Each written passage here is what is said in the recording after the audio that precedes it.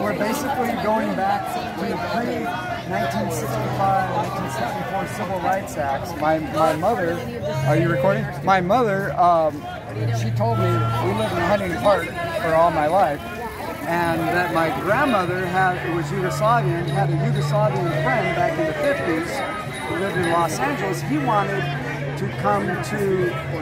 to move to Huntington Park, but couldn't because his wife, like my wife, was Mexican, and they didn't allow it. So all those segregation laws, which were horrible, were allowed. People just like lived. Okay. And we're going to go into worse situations with the vaccines. Of segregation, yeah, of segregation.